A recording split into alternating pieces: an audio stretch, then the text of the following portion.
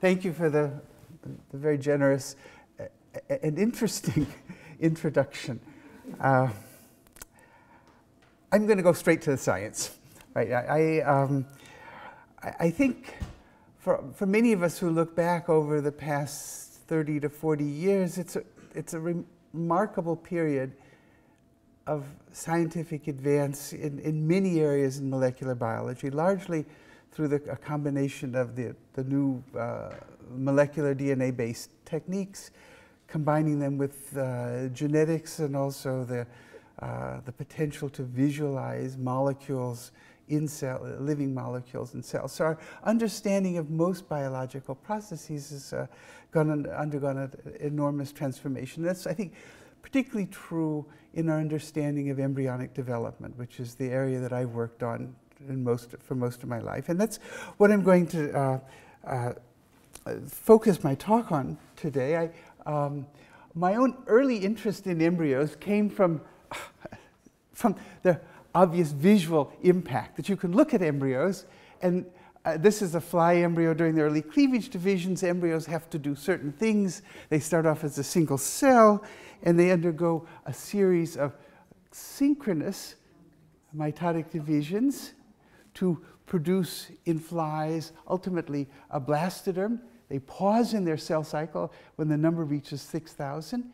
They activate gene expression to establish specific fates in given regions of the embryo, and then immediately different regions begin to behave differently. Some cells will divide, specific places cells will divide, folds will form, morphogenetic movements will occur. I could, and maybe some of you could watch this movie again and again. It is an amazing process, the idea of embryonic development. We'll let it, at least the cleavage divisions, are a very remarkable process. The pause. If you go and look at the process in a little bit more detail, you can break embryonic development in flies, as you in most organisms, into phases. There's an early phase where there's a set of synchronous nuclear replications. These, interestingly, in flies occur without intervening cytokinesis. So you maintain a syncytial embryo up to the point where magically the embryo knows that there's enough cells. It will stop and partition these nuclei into individual cells by generation of plasma membrane between them. It's during this phase that maternal gradients of transcription factors establish distinct cell fates along the axis. These fates are then internalized in terms of transcriptional responses to establish particular cell types, such that when the embryo begins gastrulation, individual cells become individual cells that have been directed to form specific organs begin to do specific things, like the mesodermal cells you can see here.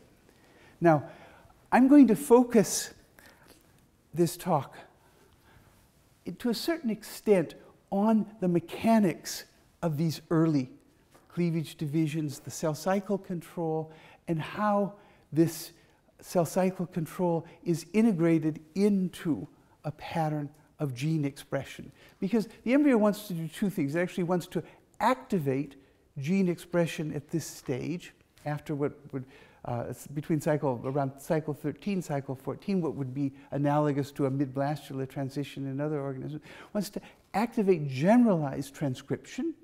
And there are going to be processes in the embryo that are going to be associated with general transcriptional activation. But simultaneously, with these changes in the cell cycle and activation, there's a process where a relatively small number of genes, and the particular example I'm showing you here is the bicoid transcription factor that is supplied as a RNA localized at the anterior end of the embryo, produces a gradient of this transcription factor that specifically activates particular genes in particular regions along the anterior-posterior axis of the embryo. So one of the things depending on if time in this talk, I'd like to try to extend this general idea of transcriptional activation and the kinds of chromatin and developmental epigenetic changes that have to occur here to encompass how it is that these states of DNA, these states of chromosome established at this stage, influence and play out on these patterns of the embryo. So that's my basic plan for today. I should say that you guys are the guinea pigs for this talk. This is actually my first run through this, and so if I say something really, really confusing, you can kind of stop and wave your hand and interrupt, and then we can go back or go slow. Or something. But my plan basically is what I'd like to do. The drawings that I gave you, I actually have had on my computer for the past 5 years or 6 years, and it's a kind of a relatively standard view of the problem in in Drosophila developmental biology. What I'd like to do is try to re-examine these phenomena and try to get a little bit closer to the underlying molecular biology of each of these transitions. I'm going to focus initially on the timing aspect, that is, how timing of transcriptional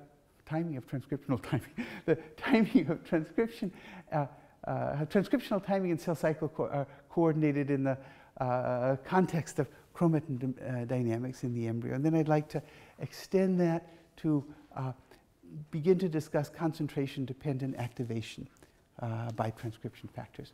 And these are old questions. It's not that we're thinking of these, but what is new for us is the application of strategies that were largely developed by Shelby Blythe, postdoc in the lab, that allows us to apply standard, broadly used molecular technologies, but to use them now on single embryos to follow, and this will allow us to be much more precise in terms of visual staging, but also allow us to begin to use specific genotypes and to apply Drosophila genetics to the analysis. Now,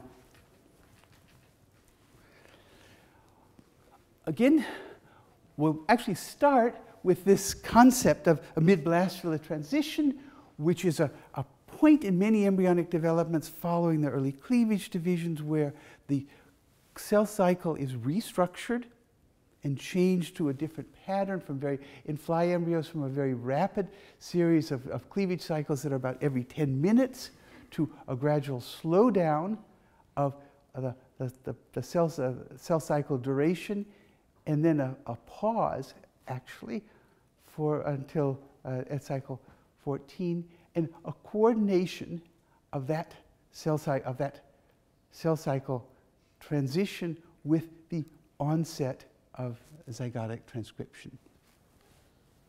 And what is striking about flies, if you look at one of the great constancies in fly embryonic development, is that flies count very well. And the embryo goes through a standard number of 13 cleavages, the wild-type normal genetic embryo, and then pauses. And this is extremely reproducible phenomena in development. We've entered the MBT, this is cycle 13, go through one more round of division, and then pause. The cycles are 10 minutes about 10 minutes on average, and then extend to 20 minutes, and then pause. Now, we wanted to know what actually governs this. How is this timing controlled? What coordinates the cell cycle pause and the onset of transcription? This is actually an old problem in developmental biology. There's two clues, though, that have influenced our thinking about it in flies. The first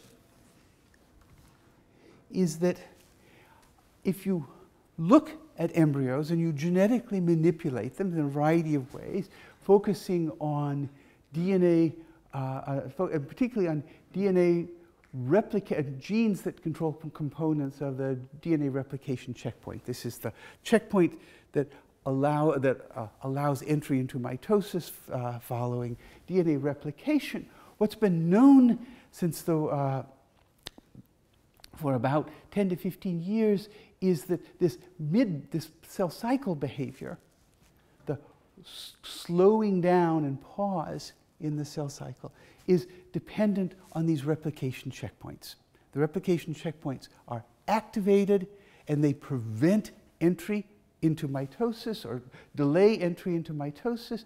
If you eliminate these checkpoints, for example, in the checkpoint 1 mutant, what you see is that the cell cycle is maintained at this shorter 10-minute interval, and it actually doesn't pause and eventually undergoes a catastrophic mitosis. So these results of this kind told us that in some way, the checkpoints and presumably DNA replication stress or some phenomena associated with DNA replication is involved in controlling this event. The second clue actually extends from work in, broadly in many organisms that show an MBT, in frogs, and actually back to the Speymann's work, but even earlier to Theodore Boveri, the observation that the timing of this event depended on something that was called the nuclear cytoplasmic ratio. That is the ratio of something associated with the nucleus to something associated with the cytoplasm.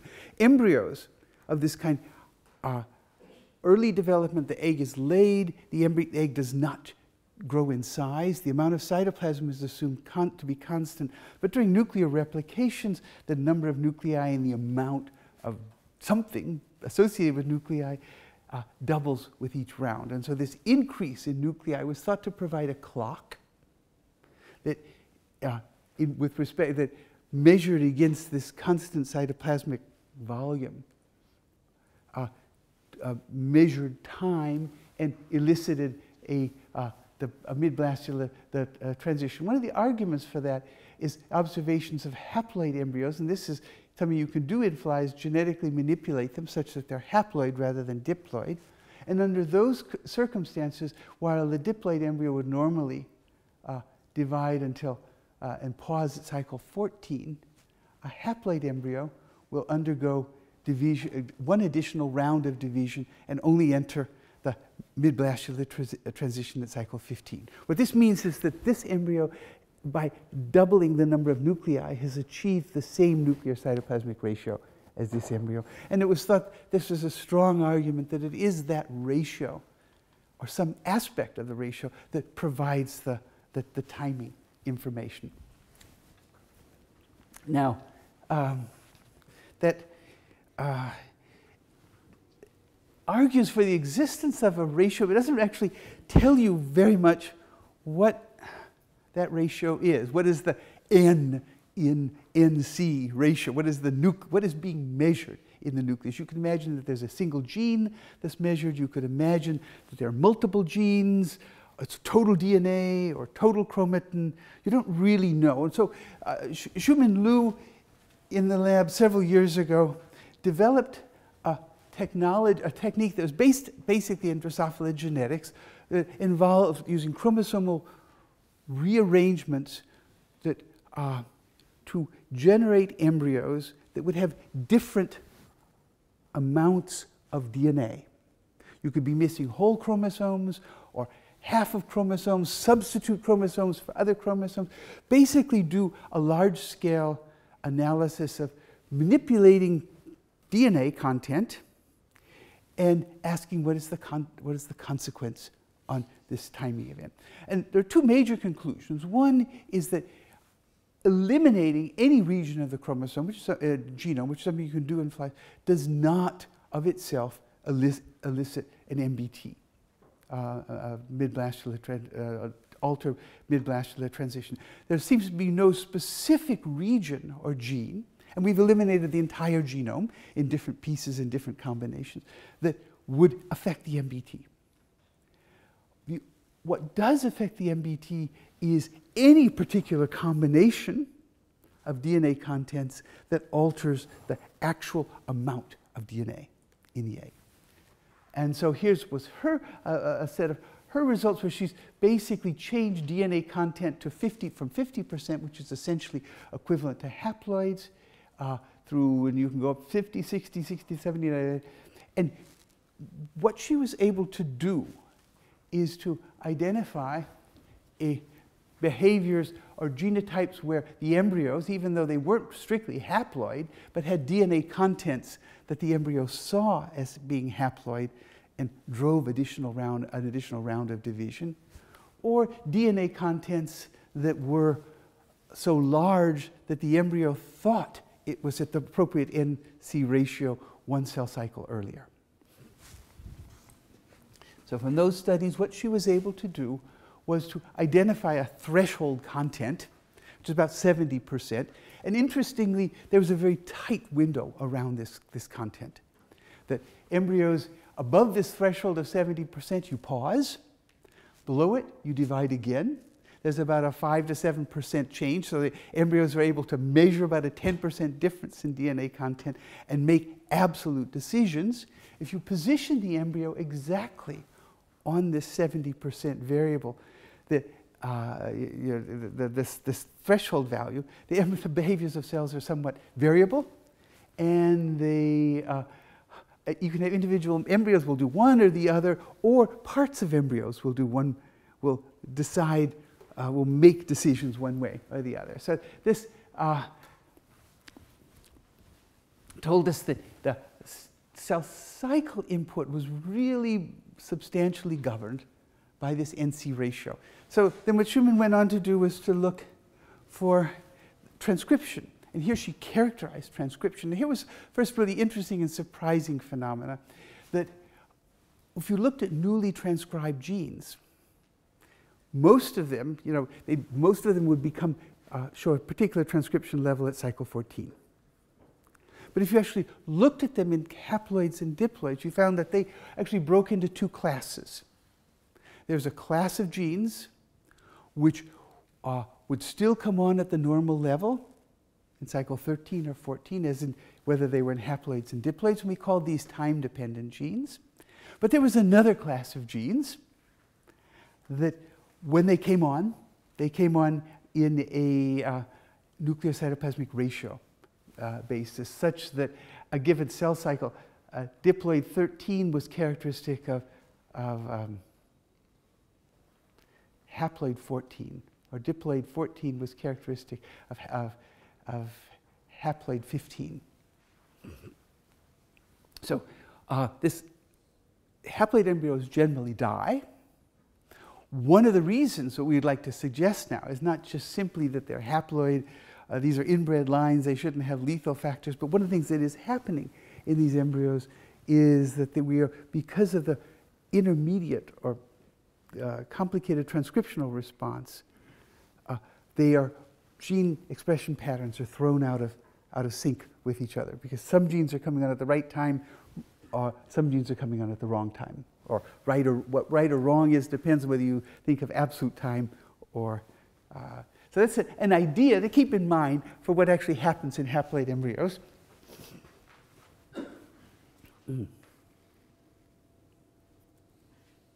Oh, one thing that was true, though, from Schumann's studies is that if you went back and looked at these genetic manipulations where you had positioned embryos right at the threshold where the individual cells would have to decide, should I do another division, should I pause, or should I not? I don't know, I can't decide what I'm going to do. They make a decision. Whatever decision they made with respect to the cell cycle matched precisely the decision that they made with respect to activating transcription of the NC ratio dependent gene. So here you can see an embryo where these have gone through an extra round of division and these have paused, and these thought they were already at the right point to pause and turn on genes, and these thought we have to go through another round of division, and you look at the actual transcription products, and what you can see is the ones that thought that are moved ahead, developmentally, and assume they're farther along, activate transcription, and this is true on a cell-by-cell basis. So we can't find any discrepancies or any indication that that disrupts the idea of an absolute cell-by-cell tight correspondence between activation of transcription and the decision to pause in the cell cycle. Okay. Now, that so far, though, all of what I've told you just effectively argues that there is a cell cycle pause. It's coordinated with the onset of major transcription, but it doesn't really tell you who's the boss or who is regulating which of the process controls the timing. So you'd like to know what the connection is between cell cycle regulation and transcriptional timing. And this is where Shelby Blythe's work came in. One of the things which standardly in the field at the time is a simple model. This is the textbook model for mid-blastular transition control. Again, that nuclei increase, and this nuclear cytoplasmic ratio is thought in some way to reflect, as you get more and more nuclei, it's harder and harder to replicate your DNA. There's not enough replicate. Substrates or some types of factors become limiting, and that elicits a replication stress or checkpoint that slows down cell cycle. And if you slow down the cell cycle, you pause, you introduce a G2, something like a gap phase, a G2 or a G1, and that allows transcription. So in this model, the transcription is placed downstream of the cell cycle control. And that, I think, is still the standard model.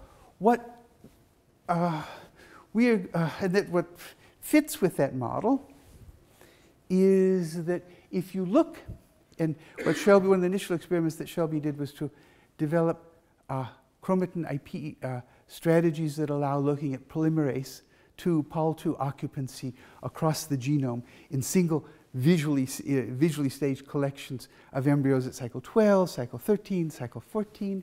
And what is clear is that at cycle 13, at this point where you begin to see elongation of the cell cycle, is actually the time where enormously across the genome you incorporate, or Pol polymerase II is brought onto the promoters of all of these genes.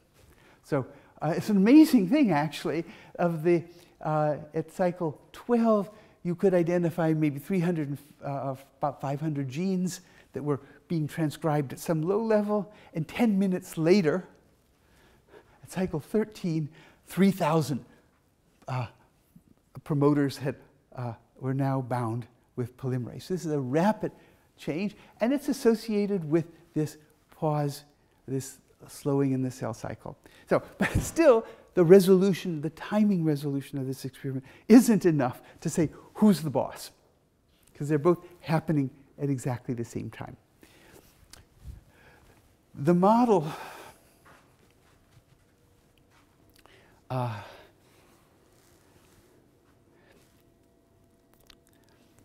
that Shelby, though, began to entertain was that actually there was to investigate the possibility that rather than cell cycle governing transcription, that transcriptional onset governs the cell cycle transition. And I'm going to present two of his experiments here. One is that he redid this kind of standard thing that we do in the lab of monkeying around with DNA contents and shifting them. And not surprisingly, this was an experiment he did by using different kinds of X chromosomes, and you could get a quite nice relationship using checkpoint using duration of cycle 13 as a measure of checkpoint activation. And you could see as you increase the amount of DNA, you got corresponding as the you approached the DNA content of wild-type embryos, you got closer to the characteristic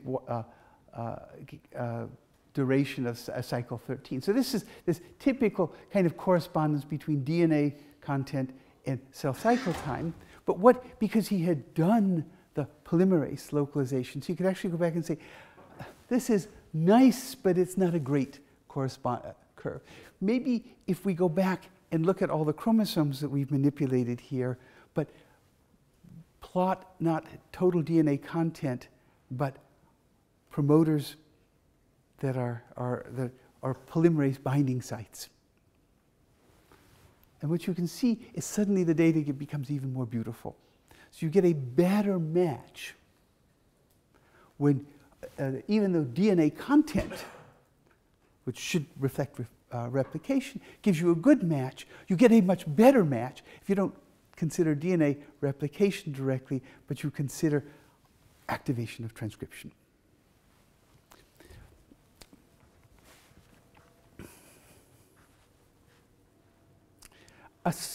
And this raised the possibility that maybe there was something about transcriptional activation that actually causes stress for the DNA replication protocol. You're rapidly replicating your DNA. If you suddenly begin to transcribe genes, potentially that interferes with the DNA replication process and produces stress that slows down the cell cycle. And that's going to be the model that we're going to investigate. To investigate that further, what Shelby did was develop markers for DNA stress, GFP, that can be used in living embryos. This is RPA70. It's a report sites of replication stress.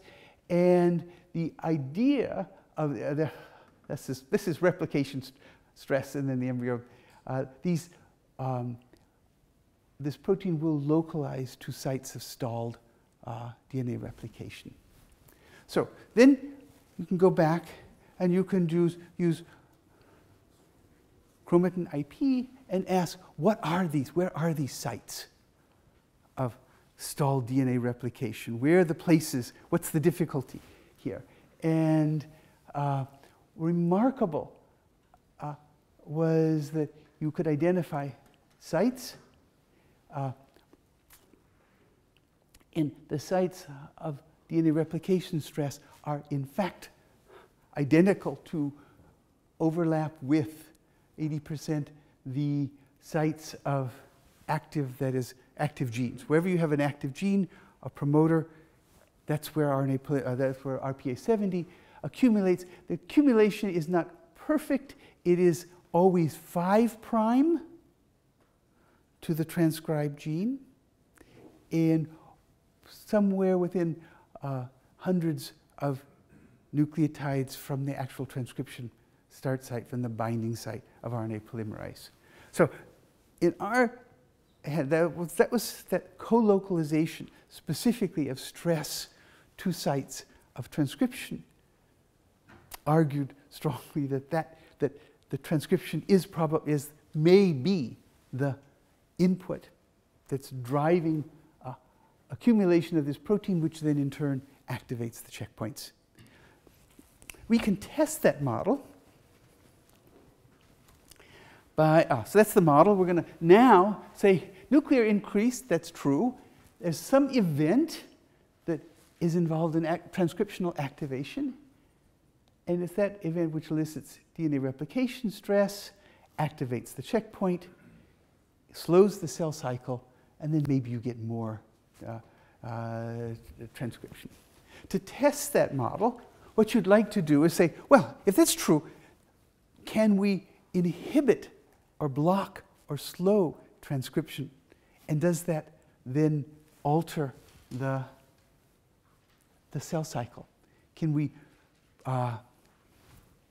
or does eliminating transcription alter or lowering transcription, does that lower the activation of the checkpoint? Does it lower DNA stress, replication stress? It's known in flies that the transcriptional activation that occurs in these early embryos depends on certain transcription factors that are called GAGA factors, and a transcription factor called ZELDA, which is overall thought to be involved in opening chromatin. What Shelby then did was to ask whether reducing transcriptional activation reduces replication stress. And the way that and this is actually an embryo which is mutant for the checkpoints. And if you're going to, I should have, if you started and the embryo dies. If you are under replication stress, but you don't have a checkpoint, and you can't slow your cell cycle, you enter mitosis, and you can't even divide, you can't separate chromosomes, and you become really a mess. So this is the phenotype of not being able to respond to DNA stress by slowing the cell cycle. This is checkpoints to slow the cell cycle. So now, what you can do is take this same mutant background, but now we're going to lower the transcriptional activation. And what you can see is, amazingly, the embryo will go through their slight little irregularity there, but clearly rescued. And 31% of these embryos actually are rescued to full viability as adults. This is true for manipulating ZELDA levels. It's also true for manipulating other inputs into transcriptional activation. The trithorax-like division, these are all heterozygotes here.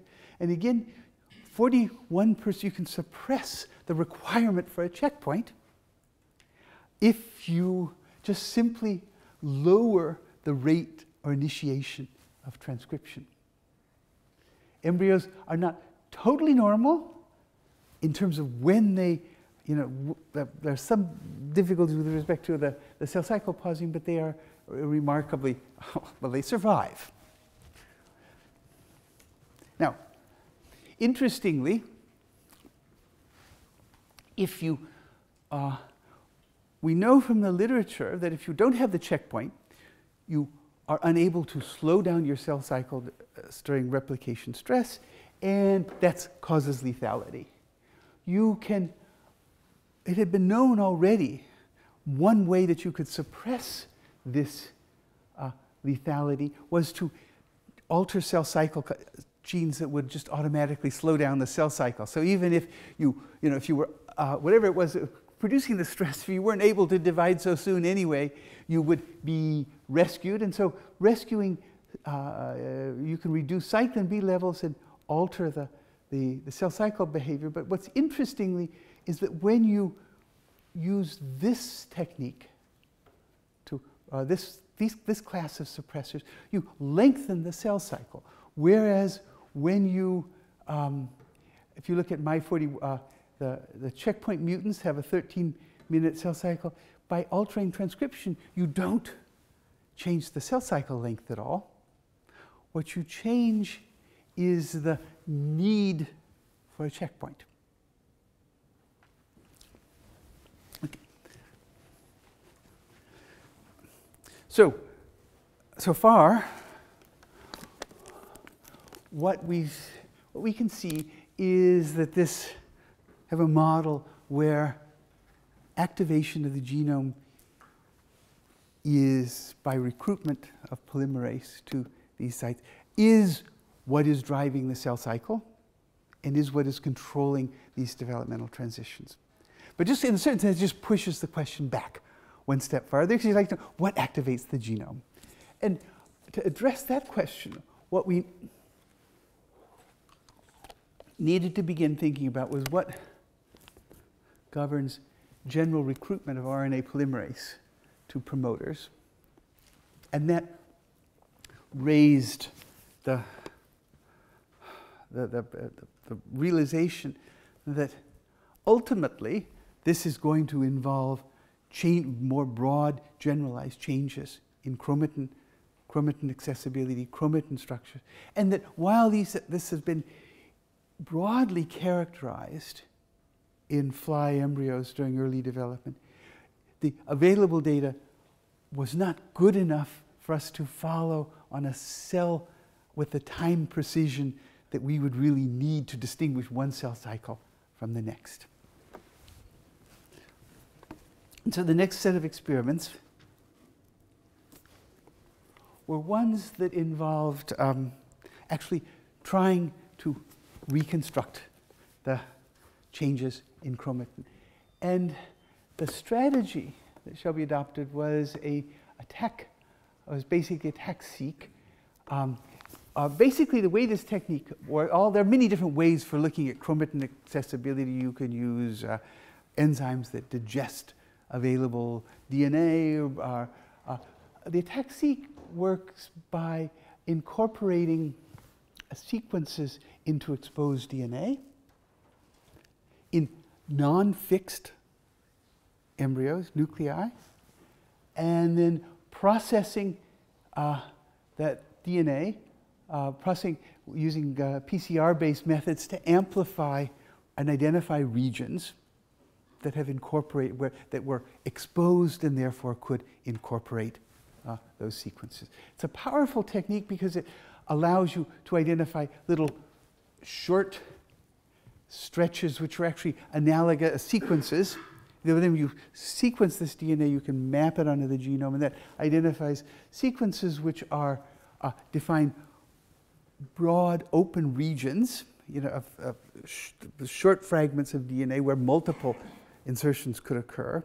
It also interestingly allows you to identify and map out nucleosome positioning, because you go insertions, if you have a fixed nucleosome in a particular place, the insertions will happen either to one side or the other. So you can begin to see nucleosome techniques. So it's an extremely powerful technique.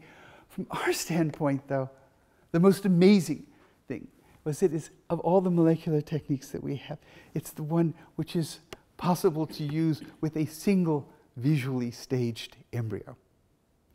So the plan of these experiments is to take individual embryos under a microscope, watch them.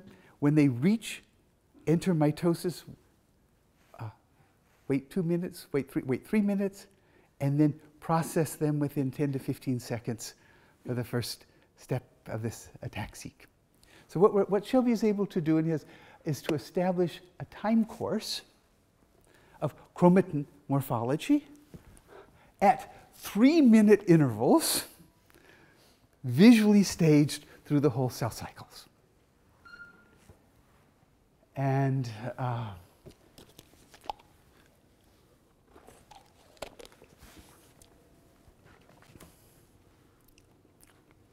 the kind of data that let's see. Yeah. You collect the data, seek, the PCR, the products of the amplification, sequence them and map them back to the genome, and you can map them back to any particular gene. You can identify peaks. Here we're actually looking at the regions around 2 different genes, and what you can see is that at individual stages, there's a characteristic accumulation of sequences. That means regions where chromatin is open, and you can map. Since you're doing that on a particular gene, you could identify whether those open chromatin regions have, when they arise, sometimes they appear, in this case, to be constant open regions throughout the entire cell cycle. Other times, new regions arise. Regions are dynamic. And you can, for certain parts of the genome where we know, as for example, the hunchback region where promoters and enhancers are, we can begin to relate these open regions to those, to potential functions. So on the autosomes, which is for technical reasons where we've done most of the analysis, the data over the 3 cell cycles identifies about 10,000 open accessible sites. About 1/3 of those are constant throughout the entire cell cycle. And about 2/3 are what we call dynamic, in that they change from one 3-minute interval to the next. Virtually all of the dynamic behavior that we see is an increase in accessibility. So what's happening during this time is chromatin is opening up. If we look at the known peaks, where we can identify and assign functions to, and that's about half of them, what we see is that all of these early peaks, which are the stable peaks, most of them those are substantially enhancers. Okay. Whereas the dynamic change, the thing that's happening between cycle 12 and 13, is a change in the accessibility of promoters and insulators. So the picture that you get from this is that the way the genome is built, or the way it exists at this stage, is that DNA is already organized. Enhancers are sitting there open, ready to bind transcription factors. The transcription factors like bicoid, and many of them are already there. They may well be bound, but the consequence of that binding at the starts of transcription is what's actually being governed. And so you can actually look at the dynamic sites between 12 and 13, and you can measure the enrichment at transcription sites, 5 prime, 3 prime to the gene, all genes. But the overwhelming fraction of this dynamic behavior involves these starts of transcription. They result ultimately in the opening, we believe, in the poising of RNAs, of RNA polymerase, that then results in the stall, in the conflict with replication. There are other interesting things, though, that come from the data. For me, the most amazing result was that since he has single visually staged embryos, that he can follow through the cell cycle. He said once a given openness, a given feature was established, it was maintained. But it's not only maintained just through interphase, but when the cell enters mitosis and chromosomes condense, the interphase, this openness is maintained. So what this begins to address what I think is a really fundamental problem in our thinking about chromatin, in that we know that epigenetic modifications are inherited, are passed from a mother cell to daughter cells. And we often wonder, what's the nature of this inheritance? What's the nature of this memory? And we know also, and it's known in the literature, that, well, there is some mechanism for memory, and it could be complicated. You might mark DNA in some way. But this result suggests that we may be thinking about the process wrong. That actually since the TAC-seq recognizes physically open, available DNA structure, you don't need memory. It tells us that when we look at mitotic chromosomes like these that are so highly condensed, probably what we don't see, in my view, is lots of little loops of accessible chromatin that are just hanging off of the surface, that are preserved from the previous interphase, and when this chromosome decondenses, are still there.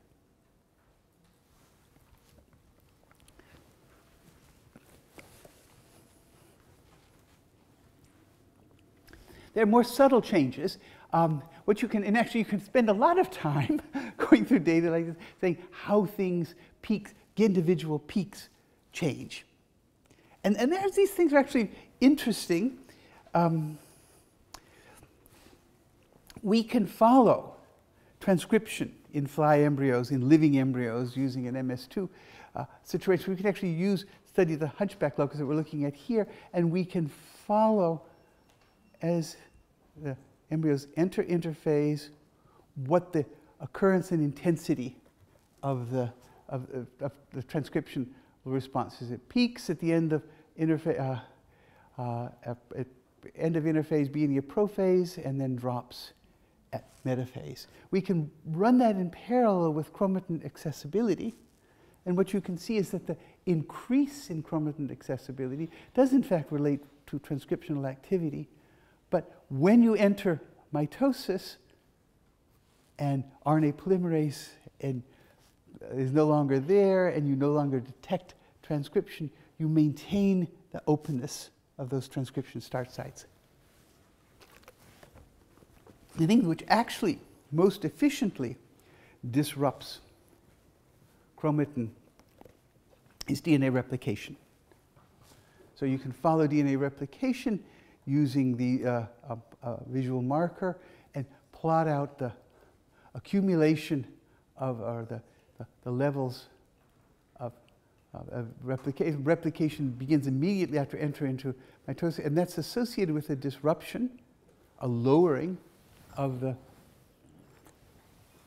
accessibility, which then once you've completed DNA replication, you can begin to establish and increase the levels. So lastly, we, so now we have an event, a change in chromatin accessibility. So what you'd like to know is what governs that event. It's something that happens between cycle 11 and cycle 12. And I will tell you that mechanistically we don't know quite what governs that event yet, but what we can ask is how does it relate to the timers that we talked about before. So what we can go back and do is do the experiment in with changes in the looking at chromatin accessibility, but ask how the dynamics of chromatin accessibility change in haploid embryos versus diploid embryos. And ask, there's two possibilities. You can imagine that since we know that there are timers, there are time-independent genes and there are nucleocytoplasmic ratio independent genes, we know also that this one possibility is that chromatin changes are just naturally occur at cycle 11, but what the NC ratio is measuring is something else. So you get your, you change your chromatin accessibility, but what actually drives polymerase incorporation or something else is some other feature. And so to address that, we have repeated these experiments, and essentially these become complicated experiments because you're comparing wild-type embryos, diploid embryos with haploid embryos, and what you expect is, the question that you'd like to ask is in a diploid, there's a certain characteristic configuration of chromatin, certain openness pattern, and is that equivalent to say, an openness patterning behavior at cycle 12, is that equivalent to the openness patterning in a haploid at cycle 13? Is there a delay in one cycle? Or does the process, is it